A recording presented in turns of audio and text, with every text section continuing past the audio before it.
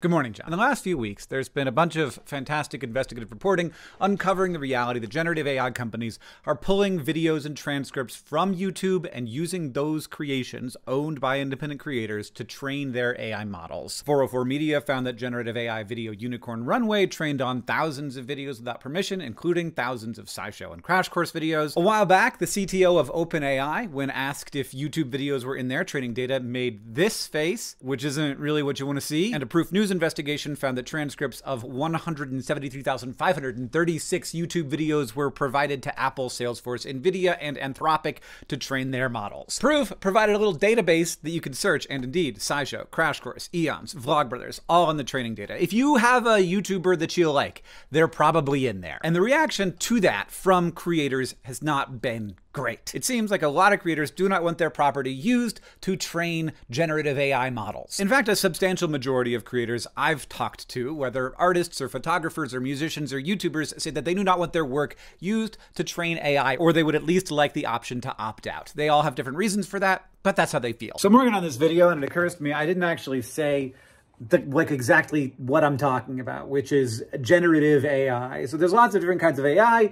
The AI that's creating the transcripts of this video right now, the AI that recommended this thumbnail to you that you then clicked on. And we're using this word to mean everything right now. So I'm talking about a specific thing here, which is when models train on content and then they create more content. So Midjourney trained on pictures and it creates new pictures. Sora trains on videos, creates new videos. LLMs like ChatGPT or Gemini or Claude, they train on text and then they create text. Basically, they ingest information and they spit out new information or the same existing information, but in a different way. And so sometimes in this video, I say generative AI. Sometimes I just say AI. I mean generative AI the whole time. Sometimes you'll see it written as Gen AI, which is confusing because there's this other thing called artificial general intelligence, AGI, which is a vastly different thing that doesn't exist. That is not what this video is about. This video is about generative AI, AI models that ingest information and then spit out new things. Just wanted to be very specific about that. And now we're going back. The company that I founded, from what I can tell, actually has more videos than almost anyone else in this database of videos that was used by these massive companies to train their generative AI. Marques Brownlee has 9, Mr. Beast has 19, Mark Rober has 24, Minute Physics 85. Meanwhile, Vlogbrothers has 188, SciShow has over 300, and Crash Course has 982. Seems like whoever made this database is kind of a fan of ours. In which case, I'd like to say, rein it in. The only channel I've seen that has more videos in this data set than us is Khan Academy. TED-Ed has over 400, MIT has hundreds as well, making it fairly clear that educational content in particular is pretty valuable for training large language models. Another reason why I think it might make sense for some people to make different decisions about what they'd like to do with their content. Just saying. Now, it's probably important to explain why people are upset about this. Why do creators feel like they're being ripped off? And there's basically two ways to imagine this, although there's of course a spectrum between them. The first perspective is that these computer programs are just learning the way that any human would, and you can't be mad when someone learns something from a YouTube video. The second perspective is that computer programs aren't people, and they don't learn the way that people do, and thus this is an entirely new way for copyrighted content to be used. And these models, which are now billion-dollar products, would be nothing without the copyrighted content they were trained on, and that thus somehow are inside of them. And look, as a guy whose company owns a lot of the data inside of these data sets, if you're a lawyer and you think we have a case, Kelsey would love for you to email her. It's kelsey@complexly.com. Now, from where I sit, I'm definitely getting ripped off. Like, I know I'm getting ripped off because a bunch of big companies have signed licensing deals with AI companies so they can train on their data. So they're getting paid for their data to be in the model, and I'm not getting paid for my data to be in the model. And that seems like a bunch of balls to me. Why not pay me? Just because you didn't think you'd get caught? Yeah, I mean, I get that. I've also done stuff that I knew was wrong because I didn't think I was going to get caught. Like when I worked at Walmart, I used to fill up my water bottle with Sprite instead of water before bringing the carts in. This is kind of like that, except instead of a sprite, it's, you know, the property of 50,000 individual independent creators who all have fairly big audiences, and those audiences will absolutely go to bat for them when asked to. But let's cross that bridge when we come to it. I think there's maybe a more important thing to hit first. I think there's a question that has been bubbling around in the background of all of this that a lot of people are maybe a little bit afraid to ask. If it's bad for all these companies who we do not have much of a relationship with to yoink our videos and then train generative AI with them, how would we feel if a company that we did have a relationship with was doing that? In short, the question is, does Google train its generative AI models on videos owned by YouTubers? To get to the bottom of this question, I would like to show you 2 clips from a Bloomberg interview with Neil Mohan, the CEO of YouTube. Do you believe that YouTube was used to train Sora? If it was being used, would that be against your policy? It would be. When a creator uploads their hard work to our platform, they have certain expectations. One of those expectations is that the terms of service is going to be abided by. Our terms of service does allow for YouTube content, some YouTube content like the title of a video or the channel name or the creator's name to be scraped, because that's how you enable the open web, but it does not allow for things like transcripts or video bits to be downloaded, and that is a clear violation of our TOS. And so those are the rules of the road in terms of content on our platform. If you're anything like me 2 weeks ago, what you think Neil just said was creators expect that their content will not be used by companies to train generative AI. But if you look at the details, that's not what he said. He said that creators expect YouTube's terms of service to not be violated. And YouTube's terms of service says nothing about AI training. And then later, the reporter from Bloomberg asks him straight up whether Google uses YouTube videos to help train Gemini. And here is what he says. And how does it work internally? Like, is Google using YouTube to train Gemini? Google uses YouTube content really in accordance, again, back with those terms of service or individual contracts that we might have with creators or uploaders to our platform. Lots of creators have different sort of licensing contracts in terms of their content on our platform. Lots of rights holders do. Now, it's true that lots of different rights holders have lots of different deals with YouTube. But the people that you and I think of as YouTubers, rather than record labels or legacy media companies, they all have the exact same deal. Like, I don't have a special deal with YouTube. Marques Brownlee doesn't have a special deal with YouTube. We're YouTubers. We all have the same deal, and that is simply the YouTube terms of service. And when Neil says this, I kind of get the impression that YouTube has struck a deal with some creators to allow their content to be used to train AI. Like, they've clicked on a button that says, it's okay to use my content, but there is no such button. However, there is a license. When you upload a video to YouTube, you agree to the YouTube terms of service, and included in that is a license, and here is what that license has to say about how YouTube can use your content. By providing content to the service, you grant to YouTube a worldwide, non-exclusive, royalty-free, sub-licensable, and transferable license to use that content, including to reproduce, distribute, prepare derivative works, display, and perform it. Now, none of these words have the specific meaning of train AI with it, but as we will discover in this video, Google definitely sees this license as sufficient to include training generative AI. It's not as solid a legal foundation as if it actually contained language explicitly about training, but it appears to be solid enough for them. Is it actually legal to train AI with content when you have a license that allows for derivative works? I don't know. No one knows. There are quite a number of lawsuits about that and related issues going on right now. These companies have been moving extremely fast and doing things that are very risky and in many cases have definitely got them in trouble. The New York Times lawsuit with OpenAI is amazing. Let me read to you the quote of what the lawsuit says. It says the defendants, OpenAI, should be held responsible for billions of dollars in statutory and actual damages related to the, quote, unlawful copying and the use of the Times' uniquely valuable works. And it also calls for the companies to destroy any chatbot models and training data that use copyrighted material from the Times. So that's one of the lawsuits going on right now. At one point, you could type into OpenAI and say, like, finish this article, and it would just show you the text of an article from behind the paywall. The text was just in there and it was like, here it is. But as these things are working their way through the courts and we don't know exactly what is and isn't illegal, there's one thing that I want anybody who works at YouTube or who is a YouTuber to take away from this video. When the license I have with YouTube was written, the use case of training a large language model did not exist. This is a new use. It's not like anything else. And to say that the existing license that I have with YouTube YouTube covers this brand new use that no one could have anticipated when I signed onto it does not feel great. I have personally uploaded more than 1,000 videos to YouTube. My company has over 9,000 videos on YouTube. We did not upload them thinking that this was part of the license we had with YouTube. Right now, the AI training data situation is an absolute mess, and it's only getting messier, and I am gonna talk about it. But first, let's just connect the dots here. Neil says that lots of creators have different licensing contracts, and that any training that may be happening, though he doesn't say it definitely is, but if it were happening, it would be in concert with the terms of service. And that terms of service explicitly allows, as we have seen, for Google to prepare derivative works of content owned by YouTubers. So, I don't know why he doesn't say it, but it seems pretty clear that when he says some portion of the YouTube corpus may be being used to train Gemini, the portion he means is the part owned by independent creators who are operating under the standard YouTube terms of service. I think it'd be a little weird for me to speculate about why exactly YouTube is being so obtuse when it comes to this stuff. So instead, I just asked Gemini. They might be concerned about using copyrighted content like YouTube videos because that could raise legal and ethical issues, and also admitting to using user-generated content without explicit permission could lead to negative publicity. But of course, Gemini may display incorrect info. Now, for additional context around all of this, specifically the part where YouTube believes it has the right to train generative AI given the derivative works clause of the terms of service, I have one short thing to say, one medium thing to say, and one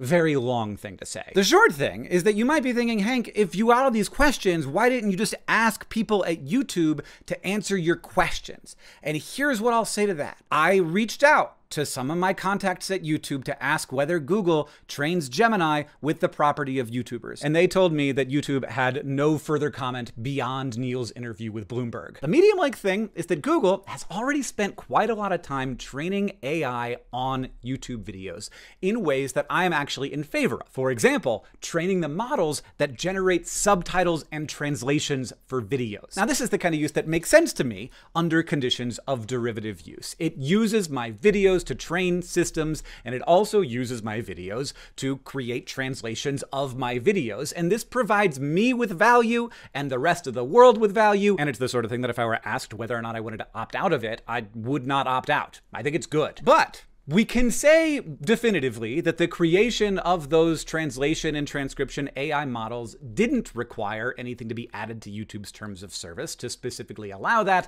So I think it's fair to say that the existing TOS, according to YouTube's lawyers, allows them to train AI models. So when Neil says that there are some creators who have licensing contracts that allows YouTube to train AI, I think the creators in question are the folks whose license is specified by the standard YouTube terms of service, aka YouTubers. Now, the long thing, I think, is the best case, but it is long, and it requires me to explain to you the entire mess of the current state of data collection for AI training data. But I think it makes a pretty good case that Google is using YouTube videos to train AI, so we're gonna go through it. One thing you probably already know is that the kinds of AI that generate cool stuff, whether that's a recipe for cornbread or an image of a cornbread or a movie of a cornbread, they only work because they are trained on an enormous amount of data. They learn, again in quotation marks, what images and videos and language are like by running just massive amounts of images and videos and language through them. In order to get better, which they are all racing extremely fast to try and do, they need more data. The thing OpenAI did to create ChatGPT, which kicked off this whole explosion, was that they trained on everything. Like everything. When they were trying to figure out what it was okay to train their model on, they said everything. Here is the CEO of Microsoft AI talking about what is acceptable to use as training data. I think that with respect to content that is already on the open web, the social contract of that content since the 90s has been that it is fair use. Anyone can copy it, recreate with it, reproduce with it.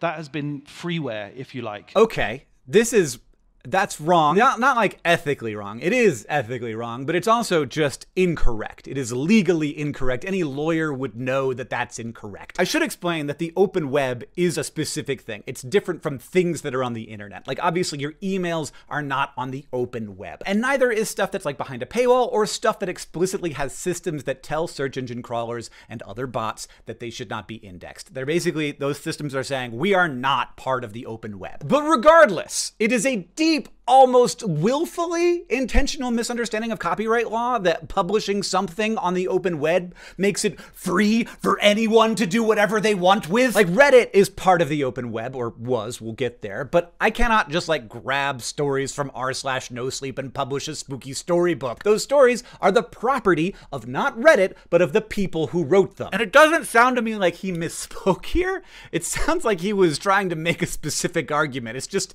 an insane one. The argument being, if search engines can reach your property, then it becomes everyone's property. And there are miles of legal precedent saying that that just is not the case. Also, just FYI, he said all of this a month ago. This was all recent. But then, to continue building context, he continues. There's a separate category where a website or a publisher or a news organization had explicitly said, do not scrape or crawl me for any other reason than indexing me so that other people can find that content.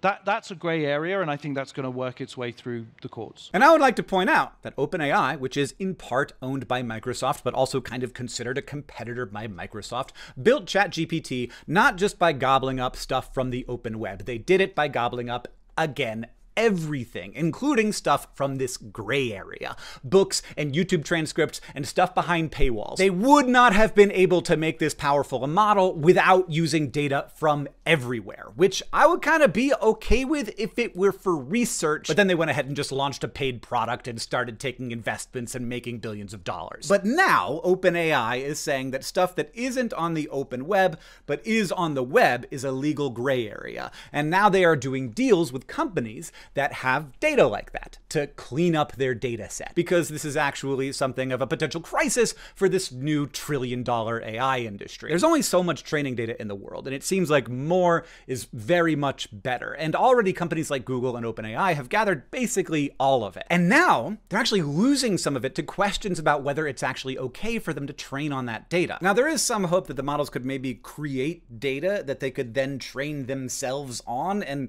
you know, I'm not an expert, but that sounds silly. They need data to make these extraordinarily powerful, mind-blowing inventions. So there is a battle brewing about what content is and isn't okay to use in these models. And to explain this to you, and I know this is already taking a long time, I need to tell you about robots.txt. There are computer programs that spend all of their time crawling through the internet, reading web pages, and storing data they find there. This was the genius innovation that basically made the web possible. It made search engines possible. Computer programs following links around and grabbing information from the websites they discover. That might be the title of a page, or the whole text of the page, or just some hidden metadata. And pretty much every website has a public file that you can find by just typing /robots.txt after the .com. Here is YouTube's. I'll give you a little tour of it. It starts off with a Flight of the Conchords reference. It is the distant future, the year 2000. Because you could put whatever you want in a robots.txt file and someone at YouTube is still allowing fun. But then after that, there's some instructions for robots. Down here, you have a little asterisk, and that means everyone, and there's a list of pages that the robots are not allowed to go to. Now, for clarity, the robots could go to any of those places, but if they do, they will be violating YouTube's rules, and possibly, depending on what they do with the data they gather, they could be sued. But any robot is allowed and even encouraged to go to tons of places on YouTube. Video pages, channel pages, category pages, all of the places YouTube wants folks to scrape data for search engines and other internet products, because the open web is good for everyone, and without people allowing this data collection, search engines wouldn't exist and the internet would suck. There's a separate group, Google Media Partners, and their robots can go anywhere on YouTube. So if you are defined by YouTube as a media partner, you have free reign. And I only mention that because robots.txt can differentiate between what different robots are allowed to do. So if you are in a legal agreement with YouTube as a media partner, you have free reign. All media partners disallow nothing, basically allow everything. Robots.txt was the original way websites told other companies what parts of their site it was okay to scrape. It has since then gotten significantly more complicated, because sometimes you want some stuff in an area of a website to be able to be scraped, like titles and thumbnails, but not other things, like transcripts and videos. And that is what Neil was talking about in his clip. So let's listen to that again. Our terms of service does allow for YouTube content, some YouTube content like the title of a video or the channel name or the creator's name, to be scraped. because that's how you enable the open web, but it does not allow for things like transcripts or video bits to be downloaded, and that is a clear violation of our TOS. What's worrying him and what is going wrong is that companies are using these robots to scrape data from YouTube that YouTube says they are not allowed to scrape. They're just computer programs, they're not actual robots. That's against YouTube's terms of service and possibly against the law. And you think maybe this is the time when we're gonna bring it back around to YouTube because I'm talking about YouTube again, but no. No, I have to put a chill into your spine by showing you something wild. Here was Reddit's robots.txt file a month ago. It's got a bunch of fun little cute nerdy references buried in here because someone at Reddit is still allowing fun. But also they disallow some specific web crawlers, and then they disallow web crawlers from scraping some specific parts of Reddit. But almost all of Reddit is open to any search engine that wants to index Reddit. And why wouldn't they do that? Search engines are a huge part of Reddit's traffic. Well, here is Reddit's robots.txt today. Skipping over all the stuff at the top, user agent, everyone, disallow all. No robots allowed. What the hell is going on? OpenAI, all of a sudden, after launching ChatGPT, ended up being worth like $86 billion. And Anthropic, Google, Apple, Meta, Nvidia all started desperately wanting to build their version of a powerful LLM. Doing the same thing OpenAI did by using all of this training data they could pull from all over the internet. And if you're watching the Olympics, you're seeing Google's ads. There is something here. No one's quite sure yet what it is, but it is something. They are touting it like crazy. Now, it all might come tumbling down at any moment because of copyright issues or just because there's not much there actually there, but there is something that they think is there. And like the CEO of Microsoft AI said, if it's part of the open web, meaning it's okay for a web scraper to scrape it, then that is fair game to put in the training data. Reddit saw the writing on the wall and was like, yeah, absolutely not. Like, if the legal relationship is going to be, if it's okay to scrape you for search, it'll be okay to scrape you for training data and summarization, then it's not okay to scrape us for anything. User agent, everyone, disallow everything. But they will happily do deals. And they have done deals, both with OpenAI and with Google, saying that if you pay me, you can train on our data, and we'll even send that data straight to you so you don't even need to use web scrapers. And that way we can keep our robots.txt file a virtual wall of nope. But here is where we come back to YouTubers. Did you forget we were talking about YouTube? Yeah, this has an implication on the YouTube situation because the information that Reddit is selling is not Reddit's. Reddit is selling access to the door, and once you're inside, you can have whatever's in there, but none of that stuff was created by Reddit or owned by Reddit. It was created by Reddit's users, and those users own those creations. But Reddit sold the ability to train AI on those creations. What? How is that possible? Now again, no one has any idea whether it's okay to train AI with creations from people who did not want to be in the training data, but Reddit does have a license with the people who create content and post it on Reddit, just like YouTube does. And here is what that license says. When your content is created with or submitted to the services, you grant us a worldwide royalty-free, perpetual, irrevocable, non-exclusive, transferable, and sub-licensable license to use, copy, modify, adapt, prepare derivative works of, distribute, store, perform, and display your content. This sounds a lot like the license YouTube has with YouTubers, specifically that derivative works phrase. And the license that Reddit has is sub-licensable and transferable, meaning they can sell the rights they have to Redditors' work to other licensors, like they just did with Google. So, if the derivative works clause is good enough for Google's lawyers to say they can train on copyrighted content from Redditors, it's good enough to train on copyrighted content from YouTubers. I told you it was long, but that's my case. You see how it all connects together? That's the case that I have built. They are definitely doing it with some YouTube content. They say it's the YouTube content, they have a license agreement that allows for that use, and they say that this particular license agreement that they have with every YouTuber allows for this use. They believe it's fine to do with Redditors' copyrighted content. I think they think it's fine to do with YouTubers' copyrighted content. And I would like to say, I think that they are wrong. I do not know whether it's legal. That's going to take a long time to figure out. I just don't think it's right. I've been uploading videos to YouTube for over 18 years. I love it. There are so many good people who work there, and everybody I've ever met seems to understand that they are an engine of a creative revolution, and they take that responsibility super seriously, like far more seriously than any other major player in the space. I like Neil. I think he's a fantastic leader. I'm glad to have him at the helm, and I want this to be clear. Like, am not and cannot be coming at this story as a journalist. I'm a YouTuber who loves being a YouTuber and who has a very long and productive relationship with YouTube. I have a huge bias here. Like, I'm biased in favor of YouTubers, but also I'm biased in favor of YouTube. I have a lot of trust for a lot of people on that team, and I do not want to sour my relationship with them. It could cause serious economic harm to me. Probably it won't. Like, honestly, probably it won't. Like, it seems like YouTube is good at siloing these things off from each other. But I'm worried about it, right? Like, of course, even if it's irrational, I'm worried about it. So I can't be unbiased in this situation. I'm not here to try and blow things up. I'm not here to try and spin a story and get a bunch of views. I would not be doing this if I did not think it was important. No one knows whether training for LLMs is legally allowed by derivative works, but I do know that when I implicitly agreed to that license by uploading videos, I did not think I was agreeing to have my content used to train LLMs. I could not have. So take out legality and just understand I did not know I was agreeing to that. And having talked to them, I know lots of YouTubers do not want to have their content used to train LLMs. And I don't know whether they're right or wrong. I don't know what I would choose to do. There are certainly some training situations I would be super in favor of and some that would absolutely infuriate me. I could just trust that YouTube won't use their training data in a way that would be bad for me. And maybe they wouldn't, you know? But like, we have different incentives. You got to understand that. So like, it's not that I don't trust you as people.